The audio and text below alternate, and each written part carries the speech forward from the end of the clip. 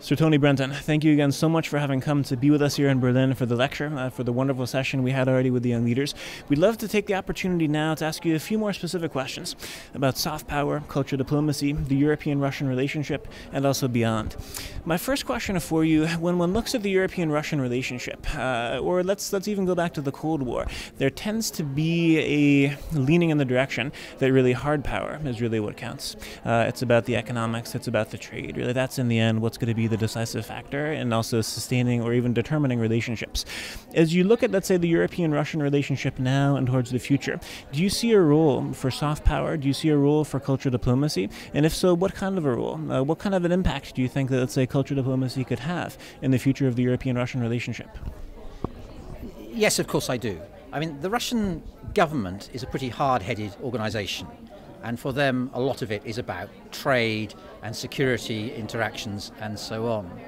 But as you turn your attention to the Russian people, you are dealing with a people who have been sort of locked away in a sort of prison for the past 70 years, who are still enjoying being able to get out, and who feel quite European, who are looking for friends on the western end of their continent.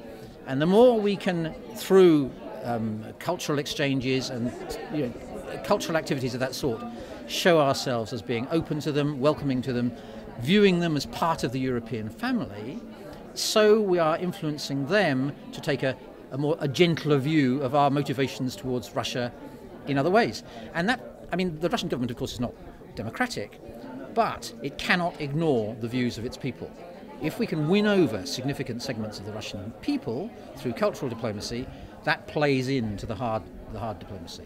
And then I wonder, I'm just reflecting back to your time when you were the British ambassador also to Russia. Maybe you even saw examples where really culture did have the ability maybe to transcend borders or affect citizens. I mean, there seems to be a transition in culture diplomacy where, let's say, old school culture diplomacy very much was about presenting our countries. You know, Europe is like this, Germany is like that, Russia is like that. Some of the newer trends that we're seeing is actually exactly what you were saying, really opportunities where citizens can get together with citizens. So would you have, let's say, a suggestion of maybe a model of culture diplomacy that you saw that worked, or something that you think could be interesting for us as an institute or for the young leaders to consider if we really wanted to have an impact on citizens? Would you have an example maybe that comes to mind? Well, I have an example. I'm not sure it's very much use to you, but one of the things that all educated Russians are obsessed about is Shakespeare. So, and I'm a big Shakespeare buff myself. So, and I developed a little talk on Shakespeare that I gave around Russia. I'm the only British ambassador who's ever been published in Vaprosi Literaturny in Russia. And I found that had a fantastic effect because I was talking about something that they were genuinely interested in. They sort of think of Shakespeare as one of theirs. And that built links, and there are now links between the theatrical communities, and beyond them, Russian productions come to London and to the rest of the UK. British productions, of course, go to Russia. And that builds up, through cultural links, a sort of broader understanding. Maybe we should do a seminar or something on the cultural impact of the international impact of Shakespeare. I'll come back to you on that idea. My colleague also wanted to ask you a few questions.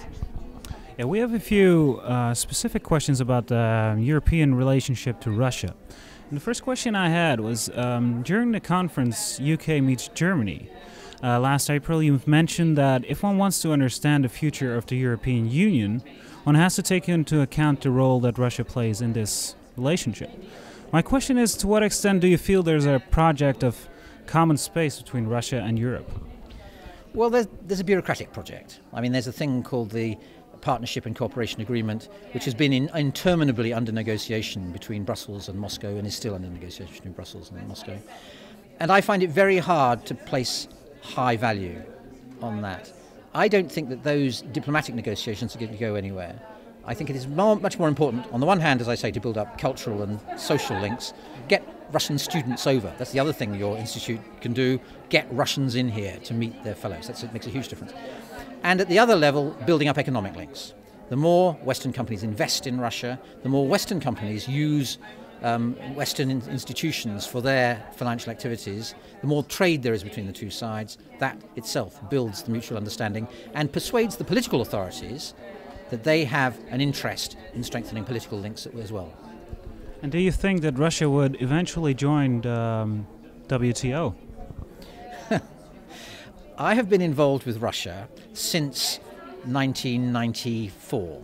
And the question of whether Russia will join the WTO tomorrow has been on, off, on, off, on, off in all of those 17 years. For the moment, it looks on. For the moment, the best informed opinion, which I am not a member of, is predicting that they will join later this year. I very much hope so, because it would be a very good thing if it happened, and it would help the trade links I was talking about. But I wouldn't bet my shirt on it. Well, let's change the topic then. Because in 2008, Russia attacked Georgia, and U.S. officials have designated the Russian attack as disproportionate. Do you believe that the use of strategic bombers and ballistic missiles by Russia was not only a way to overrun the Georgians, but also a way to show off to Europe? I have a slightly different view of what happened back in 2008 with regard to Georgia.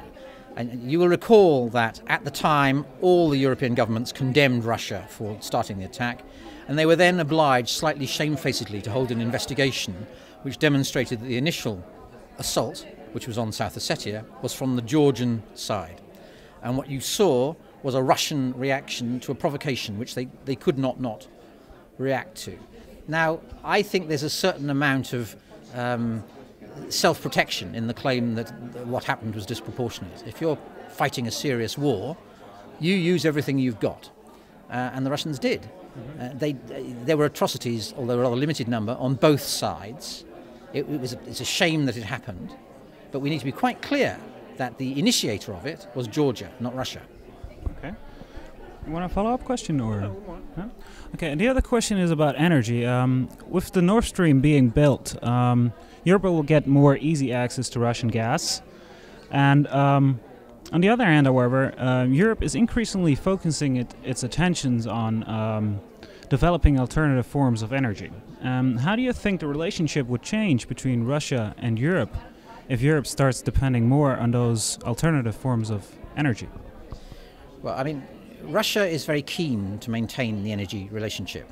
And what Nord Stream is all about, and there's a South Stream project as well, there are a lot of projects, is precisely to get over the difficulties that Russia had exporting gas to Europe through its spats with Ukraine back earlier this decade. From the European side, those spats, which did cause gas cutoffs, have led to the conclusion, I think it's the right conclusion, that if you want guaranteed energy security, then you need to draw on a diverse range of supplies. Hence the Nabucco pipeline plan to get gas from Central Asia, the Tbilisi-Ceyhan plan, similarly, which is now actually in operation. And I think Europe is very sensible, however well-intentioned Russia may be, to look for lots of diverse forms of supply. I've done energy politics for a long time, and people have constantly announced the dawn of renewable energy. That's another thing, like Russia joining the WTO, which has been going on forever. I hope that it will happen, but I think it's going to be slower than everyone anticipates. And then one last follow-up question. What do you think would Russia's future look like if Europe no longer depends on its gas? Oh, I mean, Russia, in a sense, Russia's future would be improved. Part of Russia's current problems is that it is too easy to get money out of oil and gas.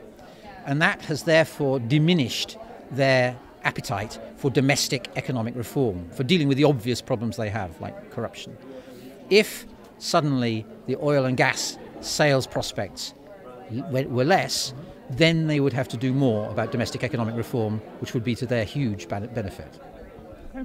Well, thank you very much for your interview. Yeah, no, thank you very much, Sir Tony. It was an honor to have you here, and we very much look forward to your lecture in a few moments. Thank you.